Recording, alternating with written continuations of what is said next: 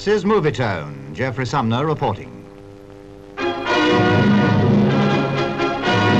The Queen arrives in Northern Ireland. Can you give me a pull, she asked, and the Governor-General, Lord Wakehurst, obliged.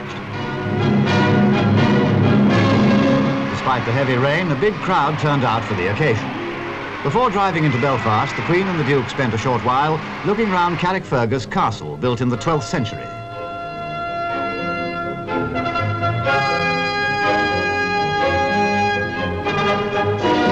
In Belfast, the Queen visited the factory of a leading linen manufacturer.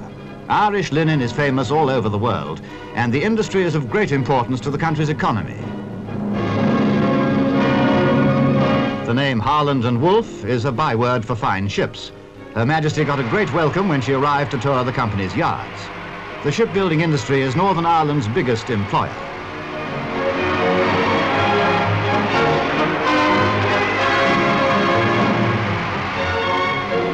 The royal visit coincided with the regatta of the Royal Ulster Yacht Club.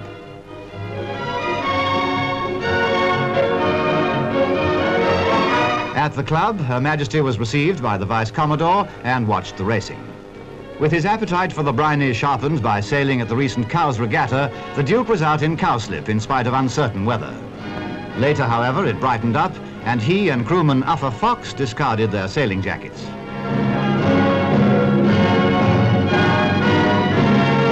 Back on shore, the Queen presented a cup to the winner of one of the races. Then they embarked for the trip back to Britannia, lying a mile offshore.